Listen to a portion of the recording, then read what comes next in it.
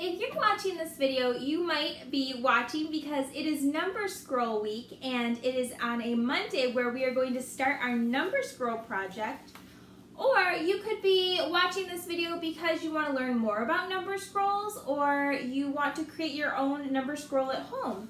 So what we're going to do today is I'm going to show you how we do our number scroll here at Bright Futures, and then we are actually going to start creating the first page of our number scroll. You can find the number scroll resources online, and I'm actually going to link what I used when I was creating our Bright Futures academic packet.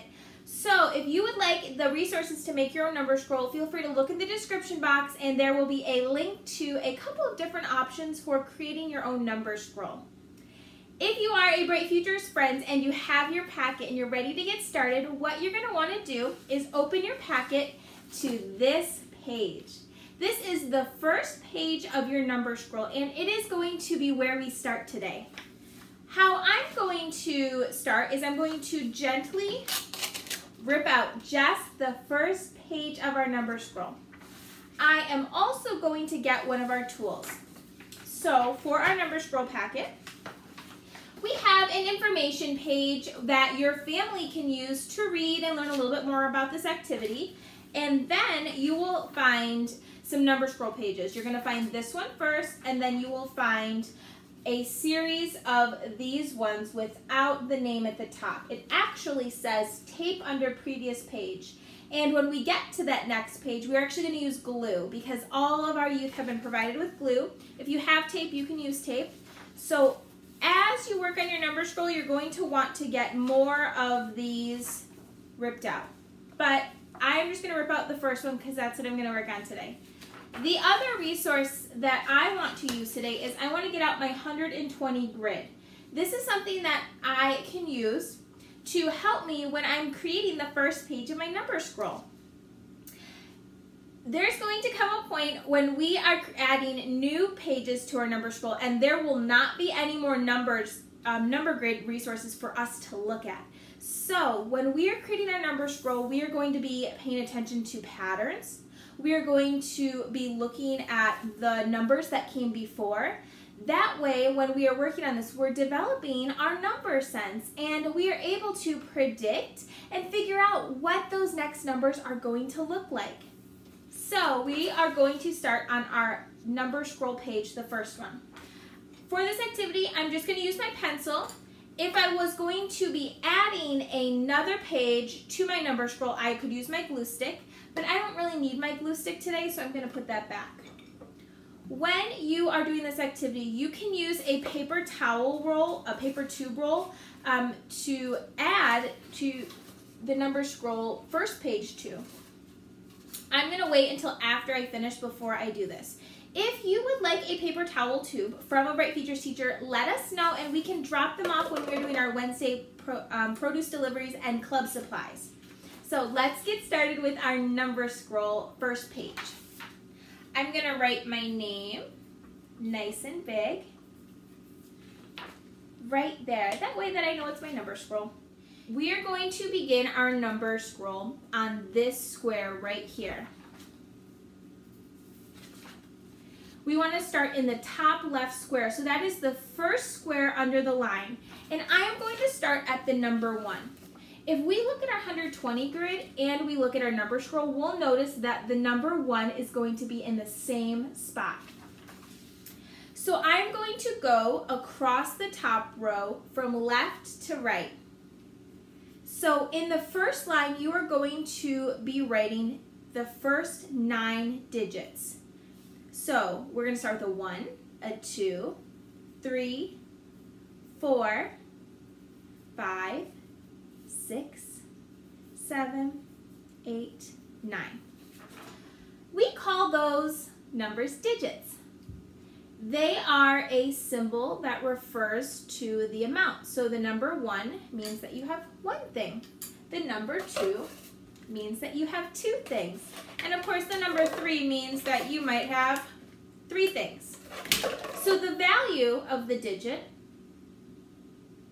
goes up as we increase our number grid. Now, when we come to the end of our digits, we have 9 digits, we are going to begin putting 2 digits together.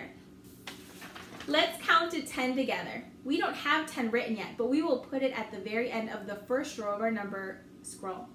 1, 2, 3, 4, 5, 6, 7, 8, 9. Can you count with me on your number scroll? 1, 2, 3, 4, 5, 6, 7, 8, 9. There are 9 digits on that first row. Now what we're going to do is we're going to write the number 10. The number 10 is on our number grid. The number 10 is made up of a 1 and a 0 digit. If we look at the first line of our number grid, we can already figure out that there might be a pattern. I want you to look at the number 10. We have a 0 up here.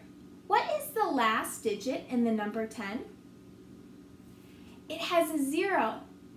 So that is one pattern we are going to see go all the way down this column, friends. We are going to see numbers that end with the digit 0.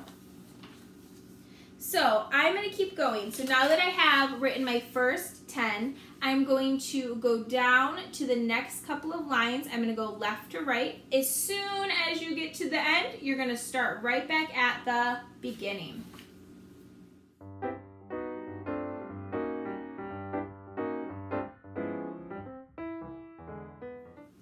Uh-oh. I came to the end of my row right here as I was creating my numbers, and I realized that I'm missing one. I know that the number that ends with a 0 needs to be over in the last square in this column. So that means I am missing a number. I'm going to erase my number 30. And I am going to look. So 30 should go there. 29, oh, 29 should go in this column. All of the numbers in this column end with the digit 9. So my 29 is in the wrong spot. What number should go in this column, friends? I went 26, 27, 29. What number should end in this spot? If we're doing the 20s and they all end in the digit 8, it should be 28. I just forgot to put 28 in there. And you know what? I'm going to make a lot of mistakes when I'm working on my number scroll. That's okay. That's what you're supposed to do. A number scroll is not supposed to be perfect. It's supposed to help you think about how the numbers are connected to one another and any patterns that we might see. When I was getting confused and I couldn't figure out why my numbers didn't go all the way to the end of the row, I could also look back at this resource that's in my packet and help me figure out which number I was missing.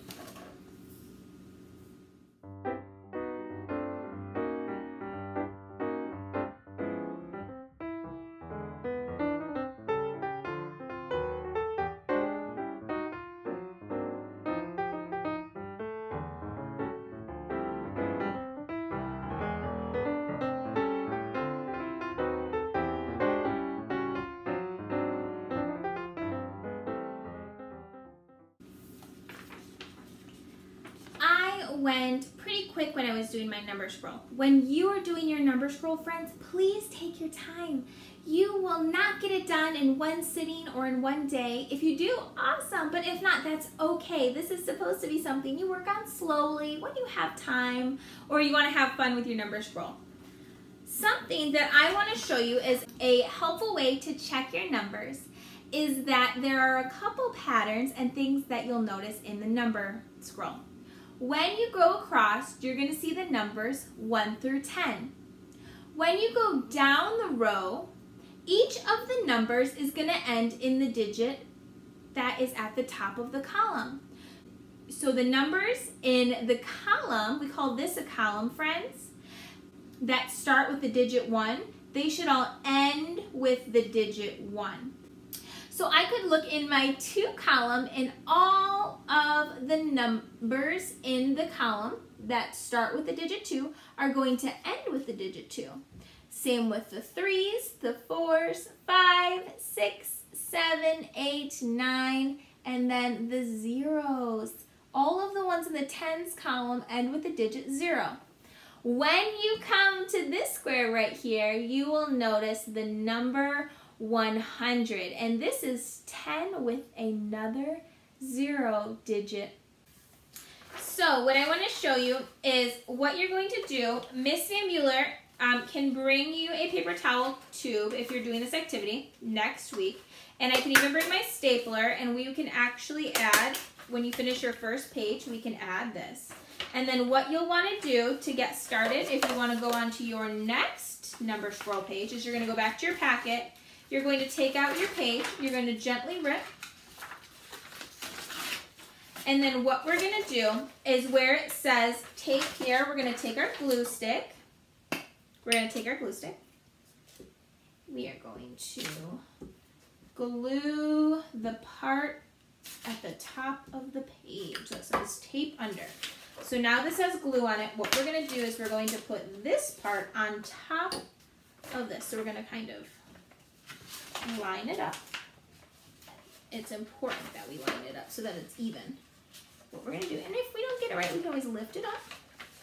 We're going to place it out. We want it to line up. It is very important that the columns line up. So if you notice it's looking a little crooked, you can always pull your sheet off and readjust it.